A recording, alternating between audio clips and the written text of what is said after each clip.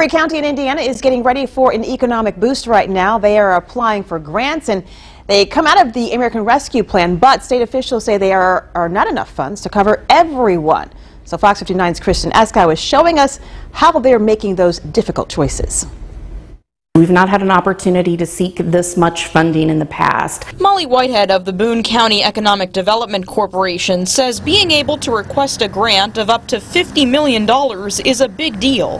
That's why she teamed up with 5 other central Indiana counties to submit an application for funding from the Regional Economic Acceleration and Development Initiative, also known as READY. Officials say the grants will work to fund development and other programs that help communities attract and retain residents and businesses. We focused really on quality of life amenities, so quality downtowns, because we know that is a key driver to people wanting to live in a community and work in a community. The Indiana Economic Development Corporation, which is overseeing the program, says it received applications from 17 regions, representing all of Indiana's 92 counties.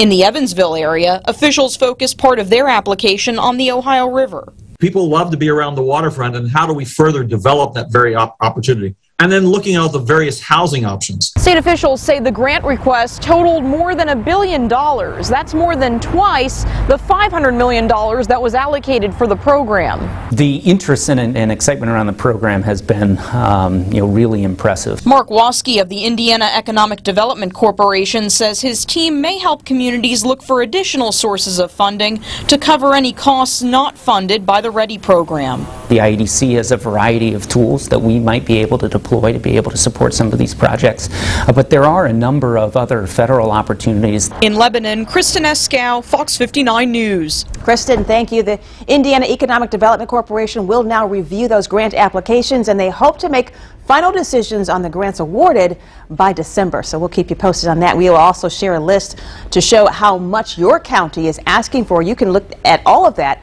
along with Kristen's story at fox59.com.